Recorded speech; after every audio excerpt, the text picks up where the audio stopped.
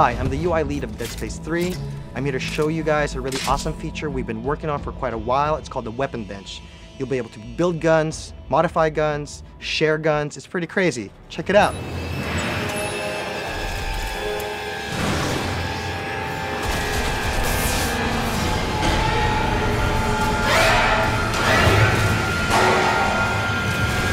We always wanted to show Isaac as a true engineer.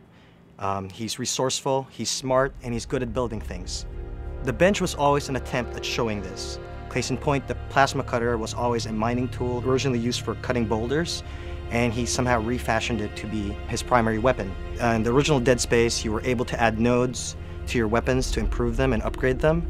You would follow the upgrade trees to make, let's say, the reload much faster or the gun much stronger.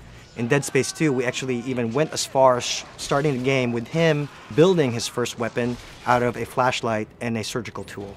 We looked at what we did in Dead Space 1 and 2, and the bench, as awesome as it was, we found ways to naturally progress to this new version in Dead Space 3. We've completely rebuilt the bench from the ground up.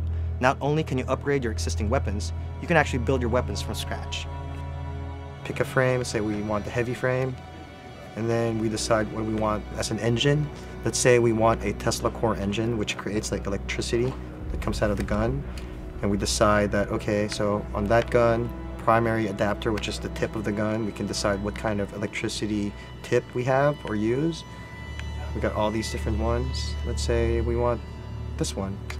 And then for the secondary engine, we can decide to make the bottom one, say, make fire. How's that? There you go. I like that gun. Let's build it. So electricity on top, fire on the bottom. Builds it. You want a single-handed gun or two-handed gun? You got it. You want a plasma cutter engine? You want a Tesla coil engine? You want a Ripper core engine? You got it. You want a Ripper core on top with a plasma cutter in the bottom? Boom, you got it. How about flaming bullets? Or how about flaming rip cores? You can do all that.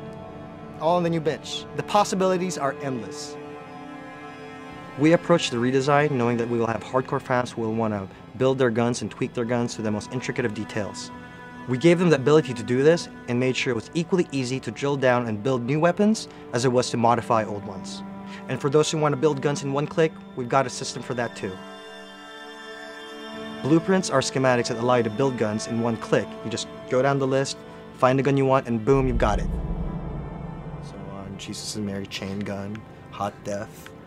So if you wanted to build a plasma cutter, all you really needed is to have the resources to do it. And it looks here that I do. So I go, boom, let's build it. And then he says, okay, well, let's put it here. And now he's building it.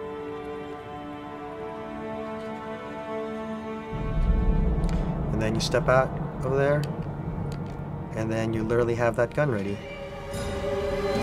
There's a dude, I want to kill him.